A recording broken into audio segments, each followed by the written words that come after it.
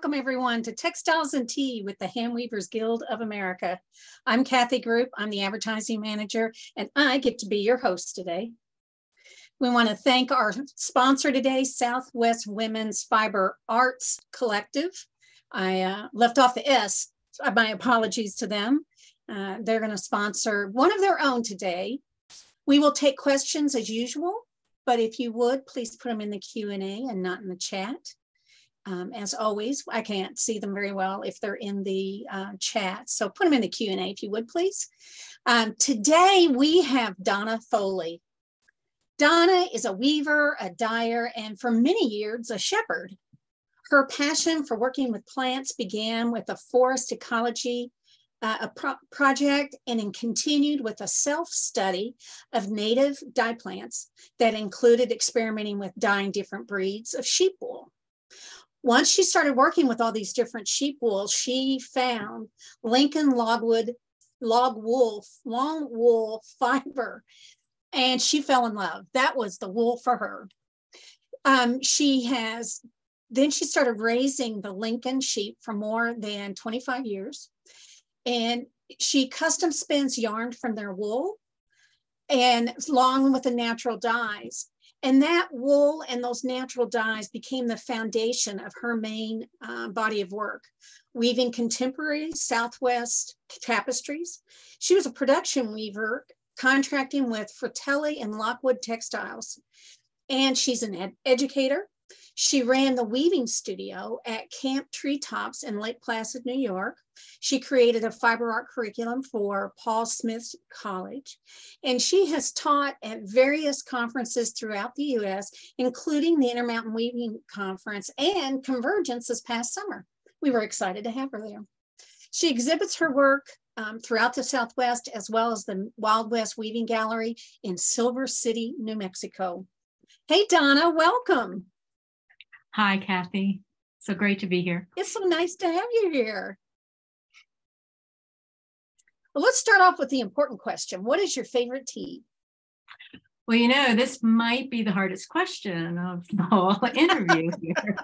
I feel like my tea drinking is an important part of my whole process. There you go. So I'm a huge tea drinker, and I drink mainly Newman's organic black tea, just for my everyday all around tea. But then I also like some lemon lift black tea and Irish breakfast. And then by afternoon, I have to switch over to herbal, and tension tamer is my tea of choice in the afternoon. Oh, I want to try that tension tamer. That sounds like a good afternoon tea. It is. It's a good one. So tell us a little more about how you got started with fibers and weaving and felting and all the things that you do. Well, I'd love to say that I had this, grandmother and cousins and sisters that taught me all of their, hands-on craft, but I didn't have any of that. No, that wasn't done in my family. Only kind of recently do I realize that I have cousins that are like 10 years older than me that are very artistic, but it wasn't in anything that I grew up with. But somewhere around 12, I just decided I wanted to learn how to sew. So my mother did find sewing lessons for me. So that kind of started my path on fiber. And I don't even know when I can't remember when I realized I want to be a weaver. I don't know if it was from sewing and just realizing I wanted to take it even a step further and actually make the fabric that you would sew with. It was a long time ago, so I don't actually remember anymore. But I know I had never seen a loom. I had never seen anyone weaving. I had never seen hand wovens, but I knew I was going to be a weaver. It wasn't in my scope of things to go to college for art or anything. There wasn't any art background. I didn't even have art in school. It was not done. So I went to my forestry school, and but somewhere around there, I was really, just knew that I wanted to weave. And I was at that time living in the Adirondacks of Northern New York, an amazing wilderness area. But I decided I wanted to go back to school for botany. So I had left the area and was in, getting my bachelor's degree in botany, when I found out the community college where I had lived in Saranac Lake decided to open up a craft management program. And so they were going to have looms. Now I've listened to some of your Textiles and Tea, and you've had wonderful people on, including people talking about the Haywood Community College program of craft management and how important it is to get, all those different classes and learn different mediums. And that's totally what North Country Community College wanted to do. And I didn't do any of it. I just wanted to weave. I didn't take any of the other classes. I was in the weaving studio just 8 hours a day, 5 days a week. I left my botany like mid-semester. I just left and said, no, I'm going to go weave. And so that kind of got me on that got me running. Now I drove my weaving teacher crazy. The library had the book New Key to Weaving by Mary Black, and I just wanted to do it from cover to cover. It was supposed to be an introductory weaving. You're supposed to do like play a tabby and a twill, and Nina Holland, who's an amazing weaver and painter. She's written books, and she was my teacher, and I think I totally drove her out of her mind. But years later, we did become good friends. I don't think she liked me for a while. I really just jumped into it. And at that same time, we had bought an old abandoned farm. And my husband got me a loom. He bought me a spinning wheel. We got fiber animals, all within like a 6-month period of all of that happening. So wow. I was doing it. So it felt great. It does feel like it was a calling of mine, because there wasn't any background there, but I just knew I had to do it. So I'm just so thrilled that I'm still doing it now, and that, I'm still totally fascinated with it. I still have so much more I need to do in this weaving world. But well, lucky for us, you followed your passion. I'm so glad. Thank you. I wanted to talk some about your work, and some of your work reminds me of mandalas. Now, I've got an art therapy background, and mandalas were big in that. So I just thought how interesting it was. And even though usually mandalas are considered to be round, these are not, but they have that center that things radiate out from, or maybe it's that there's a center and it's surrounded or even protected by the outside. So am I way off base, or could that possibly apply? No, I love that thought. I totally love it. I think of mandalas as being guides for meditation, and certainly that is what I'm hoping with my pieces. But knowing you were going to bring this up, I actually looked up, well, what actually is a mandala? And one of the descriptions of it is it's a geometric configuration of symbols used for meditation and a tool for spiritual journey. I was like, oh, yes, totally then. That is totally what I'm going for. So thank you for making that connection. Yes, I guess I do feel, crossroads come into my work a lot, and that feeling of being centered within your world, I suppose. And so a lot of these I feel are centering, grounding, and hopefully, meditational pieces for people who have them in their sacred spaces, their meditation places. So so I love that connection. Thank you for saying that. So some of these are, when I look at them, technically they are asymmetrical, but there's such a balance to them. This one on the right's a little more asymmetrical than the one on the left, but there is such a kind of asymmetrical symmetry to them. There is usually a balance part. Many of my earlier ones, I would leave exposed warp threads, kind of like windows, and many times those were also in the middle.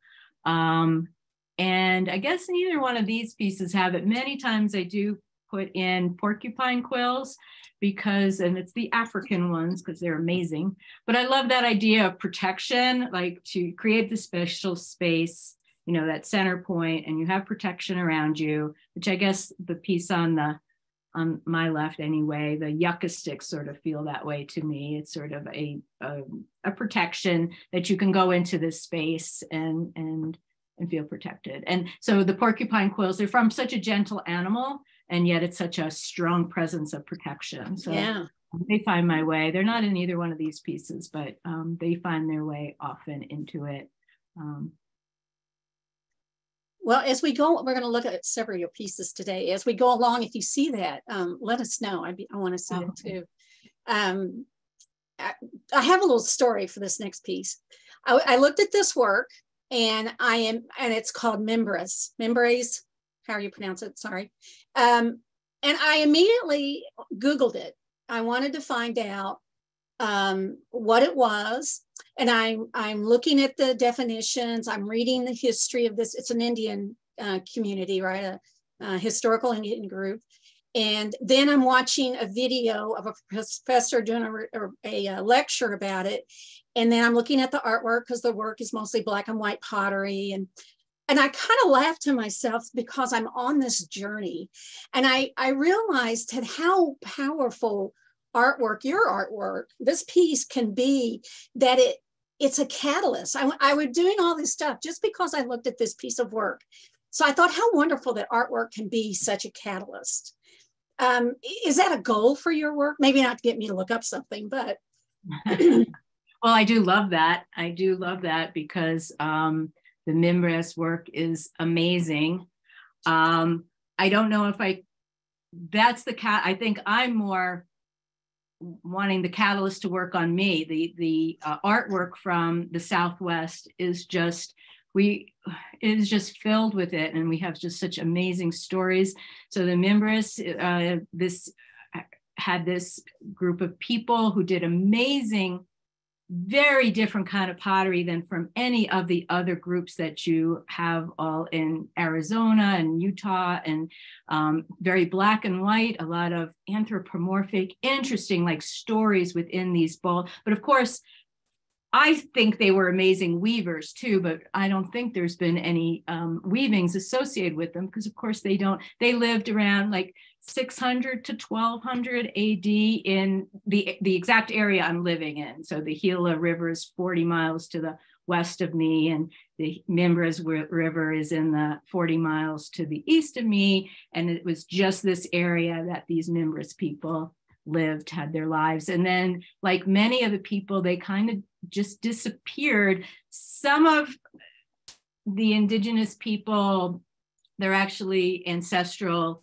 Pueblo people. They left wherever they built their cliff dwellings and other things, and they settled in the Hopi and the Pueblos along the Rio Grande.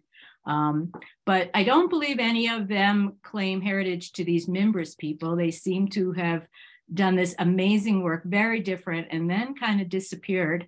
And obviously they were so involved in the landscape here. I guess once again, it's all about where I live. I always lived in like amazingly beautiful wild places. The Adirondack Mountains is a 6 million acre wilderness. I now live outside of in the Gila Wilderness area, just in the foothills, which is our nation's first wilderness area. So these are really special places, and the Membres people are people who just were really embedded here. Their pottery was amazing. And I feel like their weavings must have been just like, so I'm trying to do what I think they wove, all we have left are their pots. But very geometric, very interesting geometric, taking sort of that twill line, but then adding and kind of like a jazz improvisation onto it. They really knew their materials and their landscape. So when I do something like this, I guess paying homage and also trying to get, learn about them by doing something that I think they might have done, I suppose. They often have animals in theirs. They have rabbit. They're amazing. People should look them up, the Membres. Well, I hope you go down the rabbit hole and see I think it was on YouTube. A professor was talking about it. It was amazing. Okay. Several people are asking about the size of this piece. I think that one, I do some of these horizontal ones, they're more horizontal. So I think it's probably like 32 wide by about 28 high. Okay. Kind of my guess. Thank you. That's sort of within my range. Many are between 28 and 34 wide, and anywhere between that 28 and 45 tall. I tend to work in, for whatever reason, that seems to be the size that I tend to work in. Well, these next pieces, and I think I have the names right, which is the Path to the Heart and Within the Interior. And the thing that struck me about them, and I saw it in this previous piece too, is the sense of direction in them. And when I see these, it's like I want to follow the line and see where it goes. And also, especially the one on, well, on both of them and the previous piece, is how they leave kind of the art screen, you know, they go outside the frame. And again, it's like, I want to go with it. Where does it go? Is that movement important for you? Well, it's interesting. So the one piece is actually the one on the left. It's called Calling the Guardians. And the one on the right is the Path to the Heart. And they were both from a one-person show that I did, I think in 2008, actually. And it was a journey of motherhood. So my daughter was leaving home 2008. So both my kids at that point were going to be in college in a way. And I decided to use this show as a, you know, just to stop and think about this whole journey. So your movement is definitely, I mean, it was a journey. Yes, it was quite the journey. And so I think maybe these pieces, you know, I don't think it was intentional, but I can understand why you would see the movement in them. And they are actually all longer because it was trying to talk about this journey of, you know, in a really important part of my life. So, yeah, so I think movement was important in there. This next work we're going to look at is called, it's from an art exhibit titled Fiber Rocks, an exhibit of fiber art honoring the Mesa Prieta petroglyphs. And first, would you explain some and tell the story of that exhibit? It's a fascinating and very unique exhibit. And then talk some about your entry, which is called Stories in the Stones. So yeah, this was just an amazing project to be part of. I think there was like 5 different entities kind of involved in getting this fiber rock show. The ones I'm most familiar with is it was the Espanola Valley Fiber Arts Collective. So down here, I'm in the very southwest part of the state, and we have the Southwest Women's Fiber Art Collective. More in the northern part, there's this Espanola Valley Fiber Art Collective. And I think actually they recently changed their name to New Mexico Fiber Center, but they're the same. And I don't know how it all came about, but they were in conversations with this Mesa Prieta petroglyph center that I guess some people on the Mesa, the Prieta, Black Mesa up there, up near Espanola, there are thousands of petroglyphs on the rocks. It is amazing. It is an amazing place to be. And so they along with the Mesa Prieta people, I guess it's on the Wells Petroglyph preserve. So they're preserving it. And I think they wanted to get the word out of how important it is, this cultural, you know,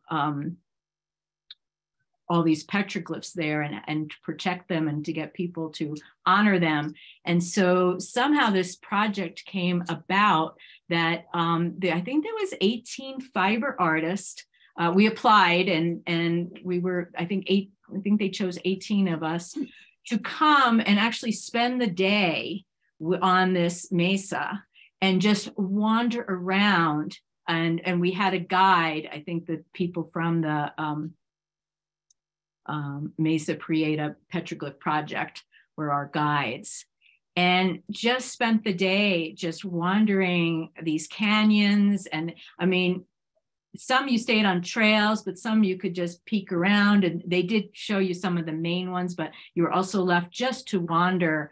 And just, you know, some people took actual sketches of particular petroglyphs that spoke to them.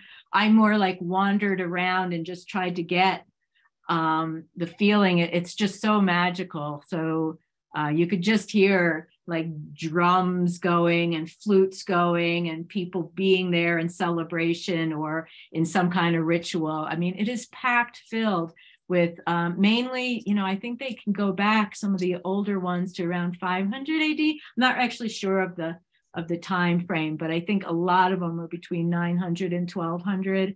And I think the idea is they wanted to, get people to understand what incredible culture this was. And so the Espanola Valley Fiber Arts Collective said, well, why don't we do an art project that will take artistic interpretation. You know, fiber artists can do whatever they want. So there was felters, there was basket makers and weavers and printing on fiber. And, you know, there was all different artist interpretations of it. And then it circled around quite a bit of northern New Mexico. Is in Espanola. It might have been in Albuquerque. I believe it was in Taos. And then it was up in Santa Fe. And it was sent, the deputy director of the Museum of International Folk Art, that they were the juror. And I was extremely proud to get first place in technique from such an esteemed person for this piece. I wish it was a clear, I had looked to try to get you a better photo, and I'm kicking myself. I don't know where the actual proof that went to the brochure. There was a show brochure put out with it, but I think the juror liked that middle piece is a wedge weave piece. So woven eccentrically. And then of course I did add all my findings and stuff, and just the colors. It was like the deep gray is what you see. And you don't actually see oranges and reds there, but you can feel it. That's the feel of the place. There's so much ritual and beauty there. And then I was there towards the end of the day with the sinking of the sun. And so maybe, I guess that's where some of my colors came from too. And I didn't do what some of the others did. Like some really copied particular petroglyphs. The entire show is just beautiful. Everyone's interpretation. It's just, you know, so honored to be part of that show. And it'd be worth looking up. I think you can still look at the online catalog, I think, and see what other people have done, felters and stuff. But I wanted to just try to encapsulate just the feel of it. I was just going for that ceremony, that deepness of space in the caverns and canyons. And so that's what I was hoping to capture. Well, the colors are beautiful. They're just so intense. I love that. You've said about your work, or someone has said about your work, I've read this, let me put it that way, that the topography is both external and internal. And I see that, I mean, I could see that in your work. It's definitely about the environment, you know, but I could also see how it could be an internal thing also. Is that true? And if so, why? Yeah, so those are my words, so it's just good. I will own them. Okay. But I guess it goes back to that I have lived in really amazing places. I've given up other things so I can always live around wilderness.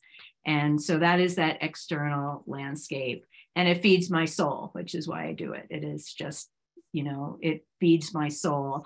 And, you know, that is also where art comes from. So that's why I say it's both external and internal, because sometimes I actually am, not too often, but sometimes I'm actually following the lines of a canyon or mesa tops and stuff.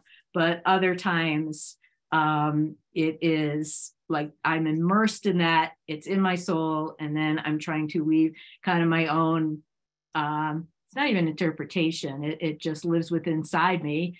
I do really feel what I'm trying to do, I guess, are to weave prayers. These are my prayers. And of course that comes from your soul.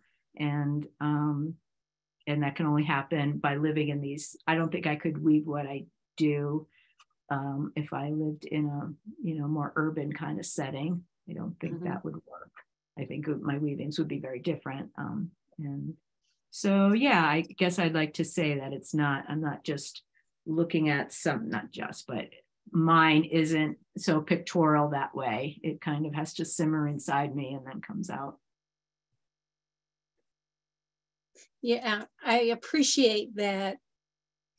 What a nice combination of just the aesthetics of it, how beautiful it is, but also that there's a meaning to it. And looking at it, even if I don't know what it is, I feel like I can come up with my own meaning, and it's okay that it's kind of open to that. And I can participate in it in my own way.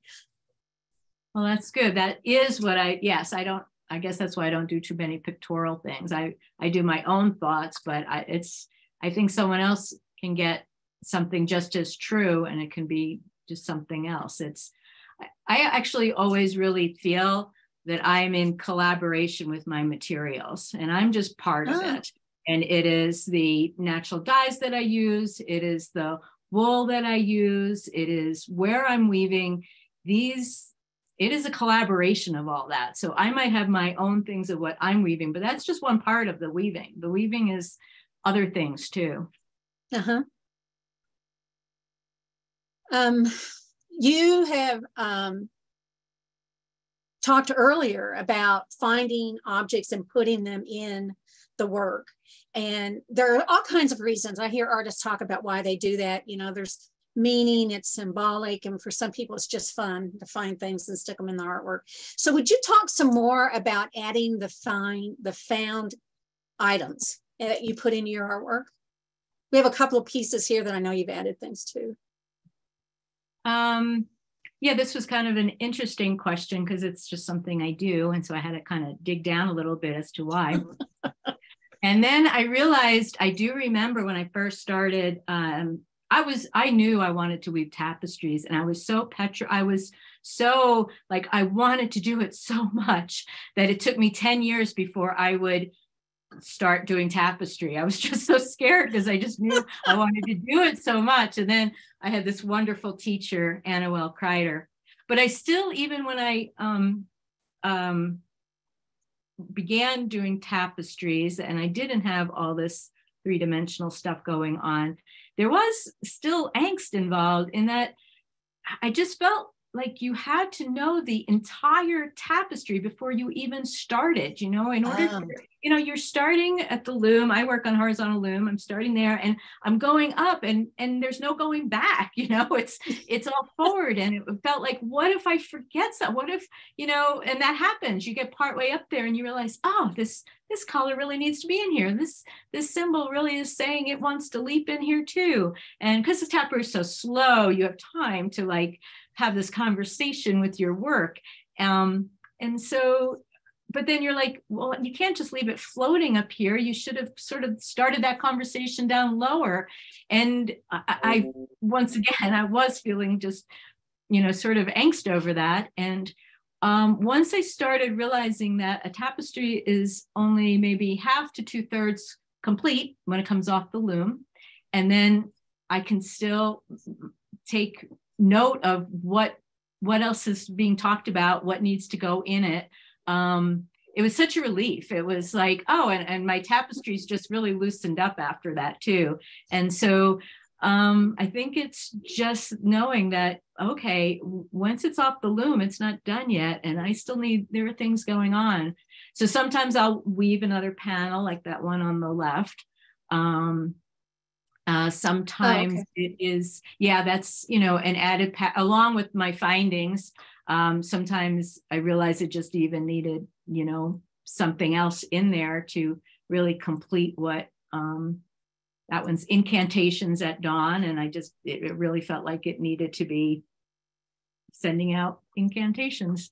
So that needed another piece in there. And then once I get a title, it kind of helps too. I wanted to, the yucca sticks I really liked, and then wrapping them. So I do wrappings, I do braidings, I'll weave more pieces, and then I'll do the findings, arrowheads and crystals, and I'll add on needle felting too, is another freeing technique that I use, so that it doesn't all have to happen right at the loom. I can have it come off, and then I can see who it is and where they want to go, and complete it afterward. And so that's where the findings come in, I guess. And then I'm always out doing walks and looking for, plants, dye plants and things. So I'm picking up roots and other things that talk to me along the way. So. Do you ever find something and go, I need to weave something for this? Or is it you weave something and then you find things that match on it, or both? It's actually usually the latter, which is kind of surprising. You'd almost think it was the former. But I guess because they aren't the main part. I guess the weaving is still the main part. So I don't normally, but that could change. That could be one of the things that I work. It might happen, but right now it is more the weaving comes first, and then my whole studio is filled with rocks and twigs, and it's like packed full with very organic stuff around here. So usually I have it already found, I guess, and then I lay it out, and I do try to get into a good meditational space with all my stuff around me, and having the one tapestry in front of me, and just sort of see what happens. I try not to overthink it. I think to really try to be open to what's going on in the piece. So, and it seems to have worked. Well, you're well known for your work with natural dyes, and we talked some in the bio about that. And as a matter of fact, you taught a class this past summer at Convergence about it. And one of the focuses on your class is that you talk about finding the dyes in your area. And I was thinking about, what was your reaction or experience from being in New York and all the dyes you find up in, this northern green, lush kind of country. And then you move to almost the opposite of New Mexico. It's not the green, lush. So what is the difference? What was the experience like for you to go from one extreme to the other? Oh, it was hard. It was really, really hard. I knew all the plants in the Adirondacks. I mean, I could take a walk and just literally know, like, Latin name, I went to forestry school there. I worked on forest ecology projects there. I did plant walks. I just knew all those plants, and it is really different. The plants here are really based more on a wet, dry season rather than the 4 seasons of the Northeast. They don't always come up at the same time. It really depends. They'll come up after rain and then disappear for maybe 2 years, and you don't see them again. It is really, so that's me whining. And then the other side, it's exciting. It's like this whole brand new world of plants. And I still, though, working on it. I am still really working, although I guess I realize now, I know a lot of them now, but it's certainly nothing like in the Adirondacks. But it was exciting too to find, just to brew things up and get amazing colors. And I mean, most natural dyes are, the neutrals, the yellows, tans, so then I do also work with indigo, cochineal, and madder root. But I remember being so antsy early on, like, I'm not getting like these incredible, all I'm getting are yellows and stuff, or tans. And as my work has gone on, I realized they are so precious. I love I don't think, at least I couldn't do chemical dyeing and do all those different little nuance tans and things and yellows, so that when I over dye them with cochineal or indigo, and I get all these blues and green, each one is different. And There is so much nuance to it. So now I do love all those neutral plants. But here we do have some, you can soak the tunas of the prickly pear and get this amazing fuchsia color. It's not very light fast, but it is still just wonderful to do. We have Navajo tea that it changes every time. It's from a yellow to a gold to like intense orange and like burnt orange. So that's been fun. I feel like there's a bit more warmer colors here, and my palette has changed. It is a brighter palette working here in the Southwest than when I was working in the Northeast. I will say that. I think that has to do with the light here and the sun and everything. But I don't know if I answered your question or not. You did. But and so I did delve into it pretty good. And so I did write that little booklet. I worked with another artist, Prairie Small, and she did all the photographs because I really do not do photography well. So it was we had such a great time, and we just would come together and all the things that we had dyed that week, and we took photos. And so I feel, a lot of people move into this area, a lot of weavers. You wouldn't believe the number of weavers here in New Mexico, in southern New Mexico, and in Silver City. Like, just weavers flock here because I think the heritage, it's just all here. It's just a great place to weave. And so a lot of people do come here. And so I thought this little booklet, it is kind of nice for someone like me. I didn't have it when I first came here. I would have liked just a jumping off point. It is, there are still so many more other dye plants out there, but it is a good starting point to get out walking the canyons and arroyos here and start learning some plants. Now, is that booklet still available? I have it. Yeah, I guess I sell it when I do my workshops. I guess through my website, someone could contact me, and I do have some. It was, I should say, because it's kind of cut off there, it was, I was supported by the Southwest Women's Fiber Arts Collective once again. So thank you once again. They're a great organization. Yeah, I had this idea and I approached them and they were all for it. And so they helped me publish it. Oh, what a great idea. I think you should do one for the antibiotics too. Yes. Yeah, I know. I guess I realized once I was here, that would have been a really great, and maybe I will. Maybe there you go. Yeah. Once again, you heard it here first, folks. Good idea. Yes. I like that. No pressure, but that's okay. You raised sheep at one time. We talked some about it in the intro, and I'm always curious, how does knowing the source of the yarn and working with the source of the yarn change a weaver or a spinner? And how did it change you having the sheep? Well, I don't know how much it changed because I had it right from the beginning. Somehow I just knew I was not a person who could just buy the yarn. And sometimes I wish I could. let me put that out there. Sometimes I wish I didn't have to do every step in order to, get to the point where I was. But I did need to do that. I needed that whole cycle. And I know the weaving traditions I'm most attracted to that have been an inspiration for me are the ones that the sheep are really central. The Navajo weaver, I obviously can see from my work what inspiration I've gotten from the Navajo and the Hispanic weavers of the Southwest. But I've also, actually, a lot of my symbols are actually Scandinavian. They have a really, their sheep mean a lot to them. And the nomadic tribes, the Middle East, and there's something that goes on there when you're involved in that whole life cycle.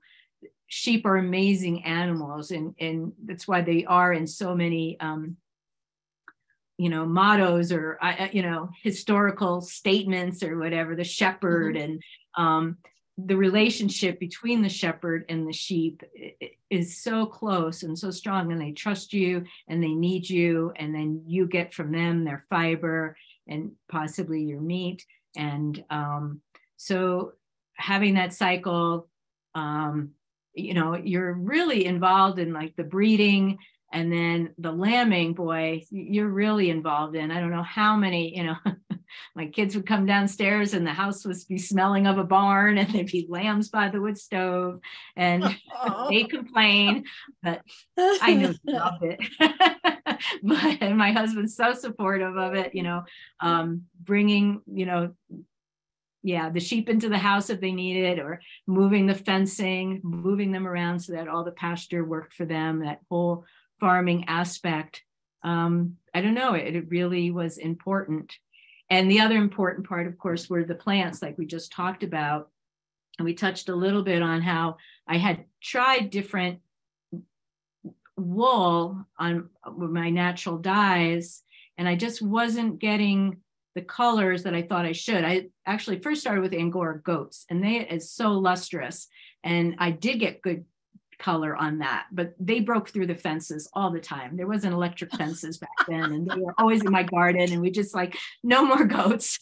And then I started with a Corriedale mix sheep, but the color just wasn't doing it on there. And someone gave me some Lincoln Longwool, which is so lustrous. It's like mohair. It's this long curly lock, and it changed everything. It really, so it is that, once again, collaboration between the plants and the animal, and me weaving it, they're dyeing it, that makes it all happen, because it just sparkles on the right kind of yarn.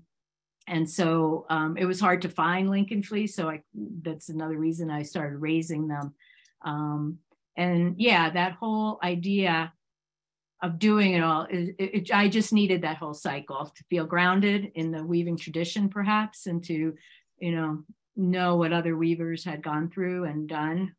But that relationship with the sheep is really important.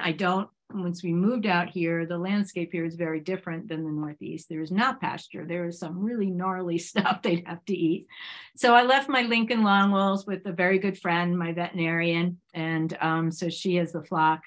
And I would like to, after having sheep for so many years, we could never, of course, leave the farm. Traveling was harder and stuff. Trying not to get sheep quite yet. I'm trying to still get some traveling done, some camping done, to go to Knoxville and teach at Convergence, which was amazing this year. All those things way easier if I don't have 50 sheep to take care of. But here in the Southwest, we do have the Navajo churro, which is considered a landrace breed. It can really thrive in this very gnarly environment.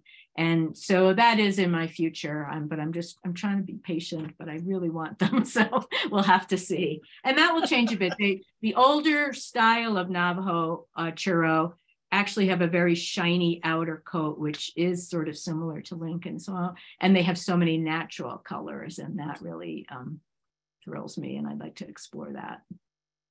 Have you dyed churro already? No, because I have some, and I've been spinning some, but it's all the natural colors of it. It has this like a hazelnut and a mocha, and it's very different. Even their gray, the Lincoln gray is almost like a steel gray, almost like a blue gray. It's a very cool. You do get colors of Lincoln, but it's a much cooler one. The Navajo churro definitely on the warmer side, and I've just been loving their naturally colored fleece at this point, but I'll probably start dyeing it. Once the dye pots get out, everything around gets in there and dyed, including my hair sometimes. So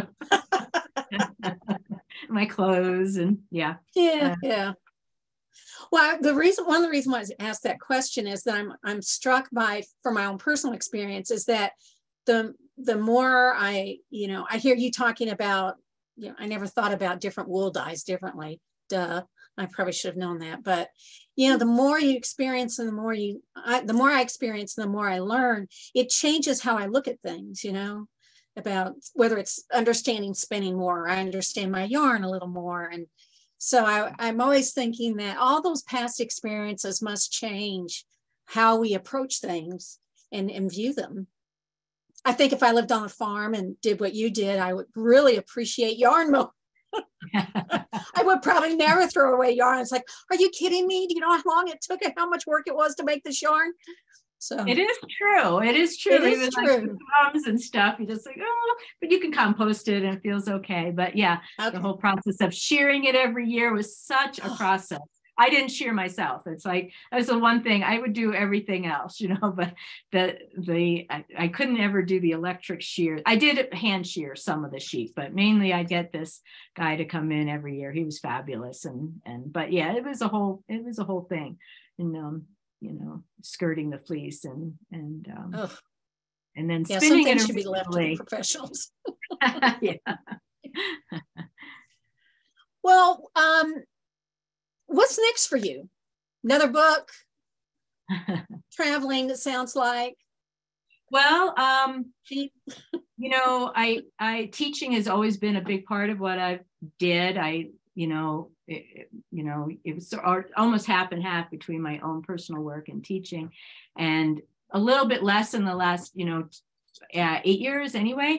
But of course, during COVID, hardly anything at all. And then to go to Convergence this year and to be able to be a workshop leader and to teach, everyone was just, I was really nervous because I hadn't really taught in like 2 years, and everyone was so lovely. And it was such a great feeling. I'm so excited about teaching. I will be teaching at the Midwest Weavers Conference, which is in Iowa, I think Dubuque, Iowa, in June. And I have some other proposals out there. So I'm, like I say, since I don't have the sheep, I would like to try and do maybe have some proposals both to conferences and to craft places. But I also want to camp around the Southwest a lot more too. I want to get out and really soak in this history. It's an amazing place. So kind of those things, but of course the weaving is always my home base. So I always come back to the studio. Well, we got tons of questions. How about we ask some, okay? Sure. And I was curious about this too. I don't think I ever asked you, what kind of loom do you weave on? Oh yeah, I am such a old style, just counterbalance. I love counterbalance looms. So I have like 4 or 5 Leclerc. Actually, I have more than that, but let's say at any one time, I have 4 or 5 Leclerc looms. I do have a 12 harness jack loom, but my tapestries, I have just a 36-inch Leclerc fanny that was gifted to me by someone I didn't even know, who loved my passion in weaving. And it was such a gift. It was so beautiful of her to do. And so I always just feel so good weaving on it. So that's, and I love counterbalance. It's just, I love counterbalance looms. So yeah. I know we've talked about that you are a dyer and a spinner, but somebody was asking, are the pieces that you showed us today, were those spun and hand dyed and hand spun and hand dyed? So my very early pieces I were hand spun, but for a very long time now, 20 years now, I've had my wool custom spun for me into a singles, very like my hand spun. Taos Wools used to do it. I used to ship it all the way from New York out to Taos because they were the only ones who could handle Lincoln fibers like 10 inches long. And I don't shear twice a year. It is a long, curly, beautiful lock. Actually, there's a lock of it. Can't really see, but it's really curly, and this is shorter. Mine used to be pretty long. And now I send it to Mora Valley. They'll also do it. It's very similar to my hand spun, but I have found I like the consistency. Maybe if I was a better spinner, I like spinning, but I don't get too carried away with all wraps per inch and things like that. So it's probably better. But all of my, I don't dye black, but all the other colors in my tapestries are all naturally dyed. And like I say, I mainly do indigo, cochineal, madder root. So, and I play around with others. I do like Kamala. I just tried Himalayan rhubarb for the first time. That was really fun. But really, I do like to just gather the local plants for those yellows, golds, and then play with it with the cochineal and madder root more, and also the indigo. Well, you've talked some about how you start at the bottom and you plan, and you said it sounded like it was pretty spontaneous. Do you ever use a cartoon? No, Draw I it out don't. ahead of time? What? I do graph paper. I do some sketching on graph paper, kind of know, like you say, I do tend to do borders and, wear my panel. So I do I suppose that could be considered. It's not really a cartoon though. No, I'll do an initial plan, but I do try to keep it pretty open. I don't want to over analyze. I kind of want it to let it the things come out as I'm weaving. So. Well, then I'm going to skip down to this question because it's such a good one. This is from Sue Sari. Hi, Sue. Your work is extracted from your heart and is filled with thought and meaning.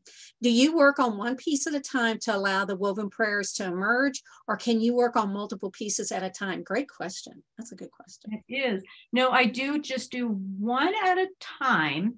But once they come off the loom, I will sometimes have just two. I don't think I do any more than two, but sometimes I'll have two laid out on my table, like I say, with all my findings and things. And sometimes I work that way, and I'm not quite sure when I feel I need to do that and when I need to concentrate on just one. I'm not, it must be something kind of mentally with me, but I'm not sure why, but it's either one or two, but I do try to give them their space. Yeah.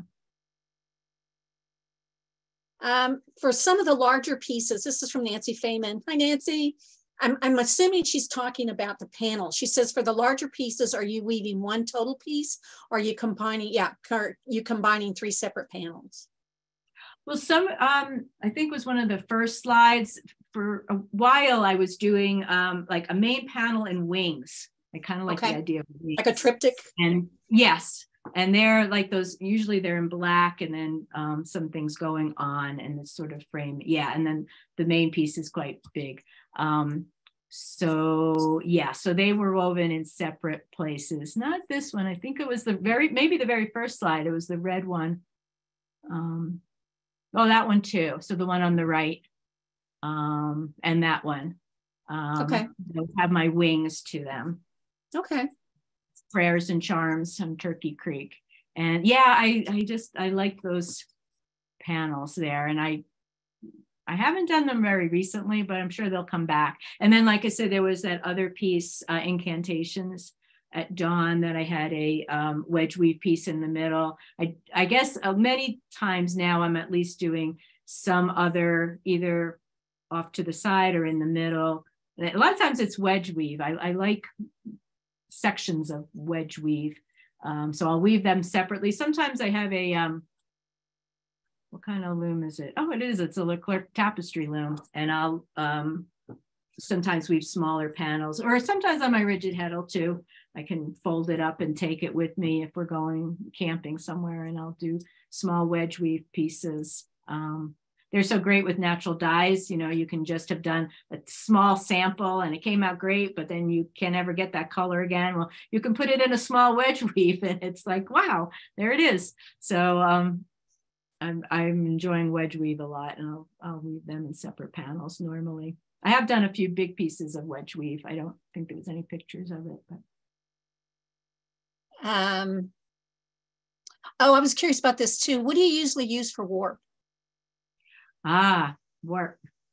So for all my weaving life, I have done, I call it Jagger spun. I think at Convergence, people are calling it Jagger spun. So I don't know if I'm saying it wrong, but up in Maine, would always have a gray wool warp 2-ply.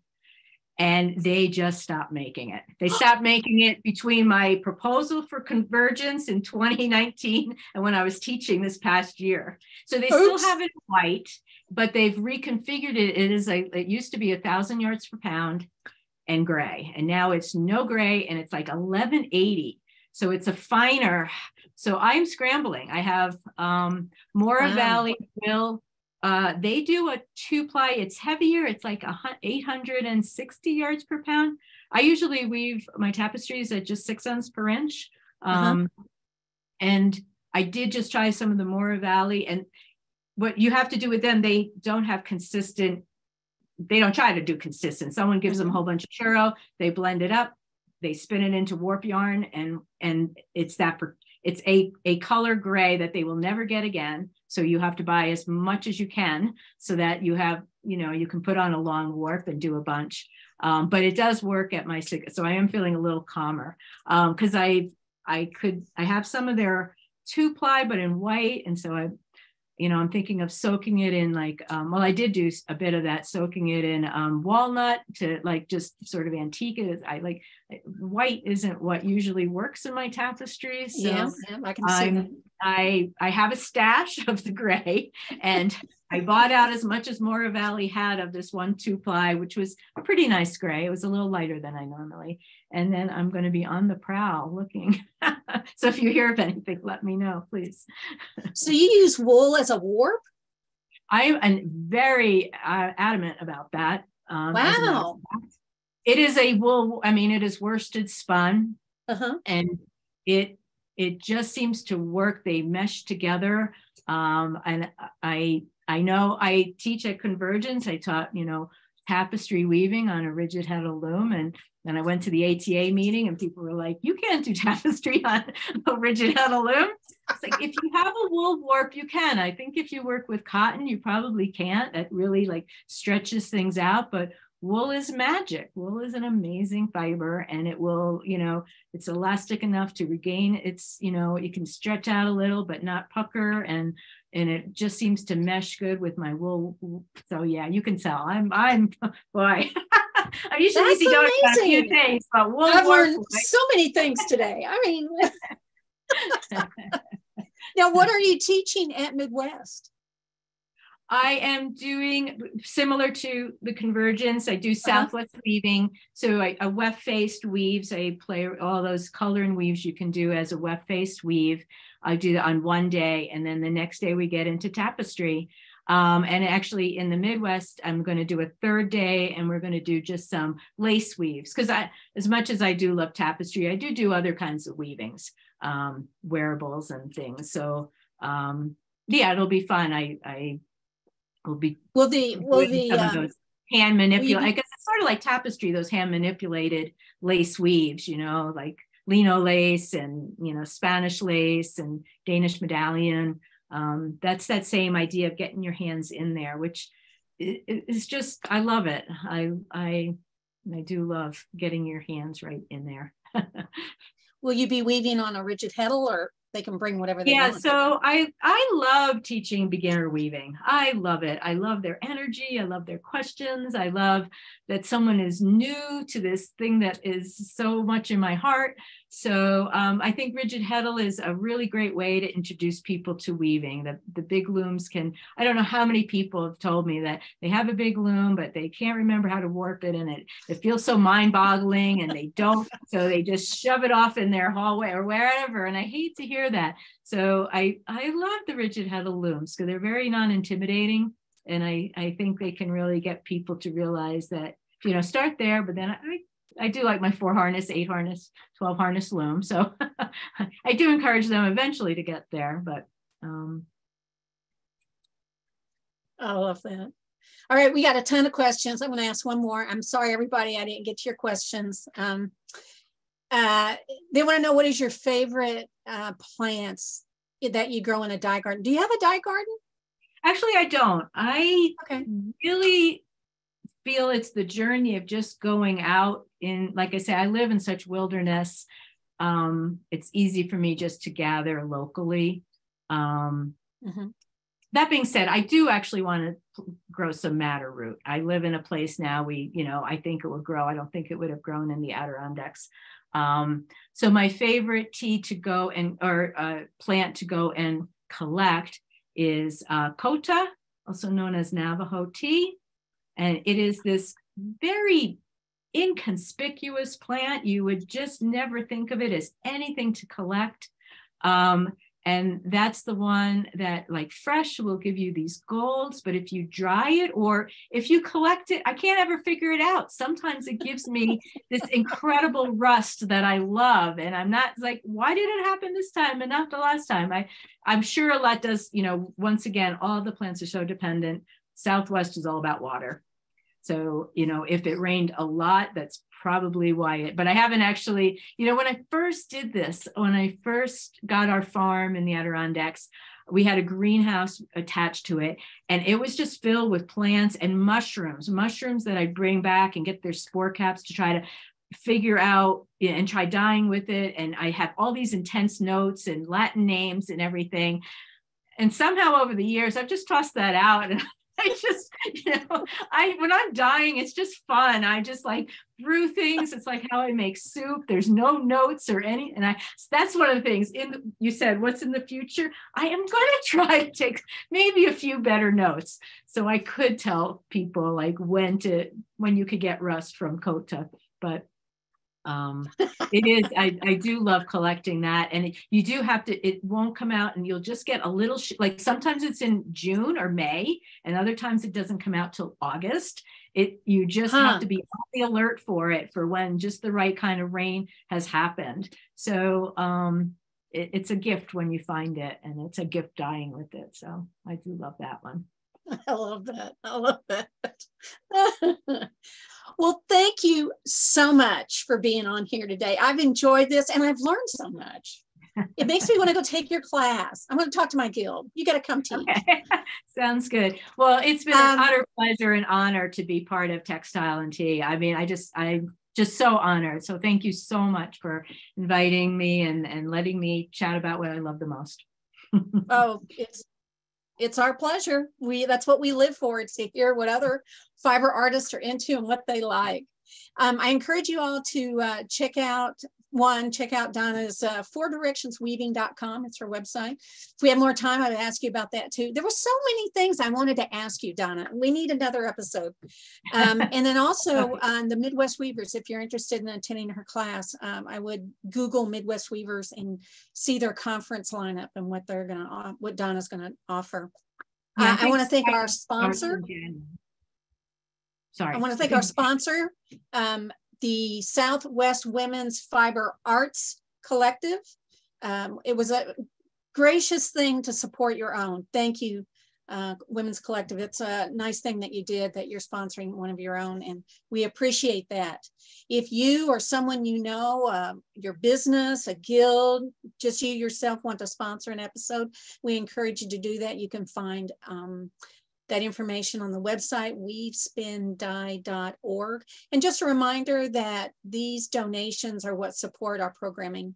The Spinning and Weaving Week, or Textiles and Tea, Careers in Textiles, all of our special programming that we're doing is sponsored by your generous donations to the Fiber Trust and your membership. So thank you. Next up, we're going to talk about 100 donations for our 100th episode. We are up to 82. Woo-hoo! We're excited about that. Well on our way to 100, I hope. November the 29th is our 100th episode, and we're trying to come up with 100 donations of $100 to celebrate our 100th episode. So if you're interested in doing that, again, you can donate to the Fiber Trust on the weavespindye.org. If you've missed any of the episodes, you can watch them again on Facebook or YouTube. And I encourage you to register, to subscribe to the YouTube, because you'll get a notice when one's been uploaded. It takes us a while to get those up. They're slow to upload, so be patient with us. Thank you again, Donna. Having you on here was just a great way to spend an afternoon. Thank you so much. And I hope you all have a wonderful week. Next week, we have Annie McHale.